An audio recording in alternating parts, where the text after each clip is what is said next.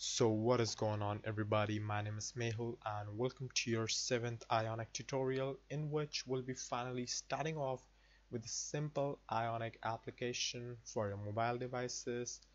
And yeah, so this is the first tutorial for that.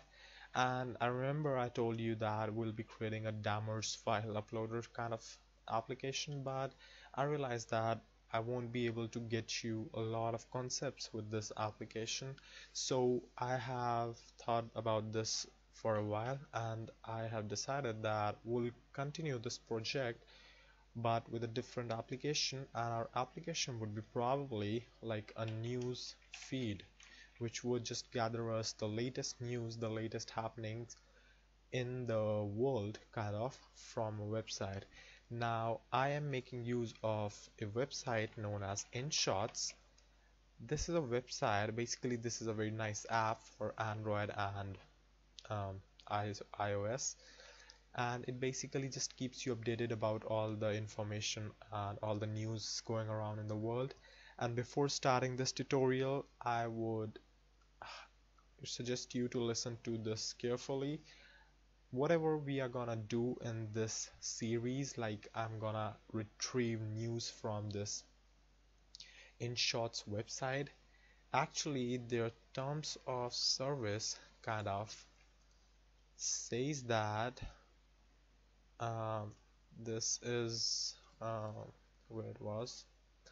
You're not allowed to modify or copy, adapt, communicate, distribute, publish, download, or store any of the contents of InShot app.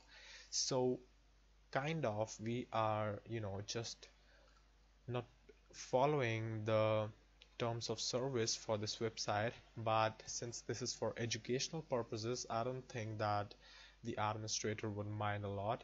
So I would highly recommend you to do not make use of any code I teach you in the production. That is that you don't take it live with your own application or your own website by scraping data from InShots. I highly recommend you not to do this. If you do that, you will, be at risk because of your own things. So my job was to inform you about this. Again, do not make use of this code which we are gonna do in this whole mini series in the production server. So that being said, just practice this code if you want on your computer, or you can just simply watch the videos as well. So I have actually created a simple API which kind of retrieves data from this InShots website, from this read now page basically. So I've spent about a half an hour to just all of these articles you see right here. I have basically created a simple PHP API out of it because InShots does not provide us with a API, obviously, because the terms of service says that. So this is the API which I have on my server codedam. So for now, this is files codedam slash news.php.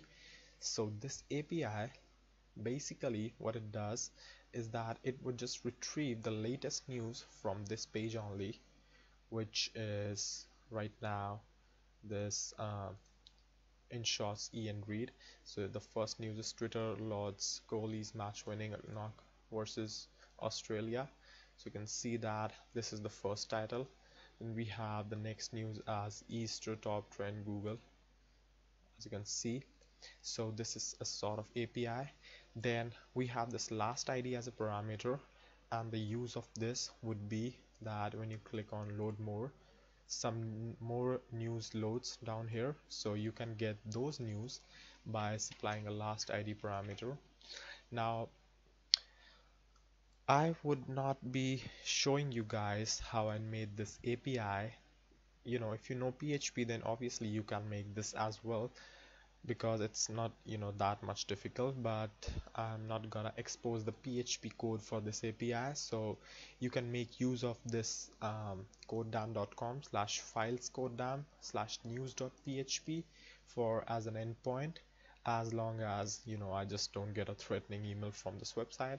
Well, if you just just try it for educational purposes, then there would be no problem at all. So What we are gonna do in this application is basically, with the help of Angular and Ionic, we'll be retrieving the latest news from this URL, because I have simplified a lot of things by creating a simple JSON API out of this news thing, and contains pretty much all of the things like image, which is the same image which we have in the articles right here.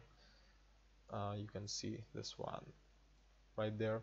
Then we have the title as well, then time as well, the time of posting, the date as well, then content, and then the link to the full article. So this kinda just makes sense for a news strip for your application. So what we are gonna do is we're gonna retrieve this API. We are gonna make use of this custom API on CodeDam, and then we'll just customize the looks a little bit and add the functionality that whenever somebody just clicks it, then the new page is opened, and probably a browser for the user on mobile. And then we might consider adding an infinite scroll. What it would do is, when you just kind of just reach at the end of the page, it would automatically get some older news, and that would be on the basis of this last ID thing. So this would be kind of what we are gonna do. So once we visit this page, we have the older news now. So these news are the next to the previous news. So this is equivalent of clicking the load more button down there. So I've created a simple API out of this. So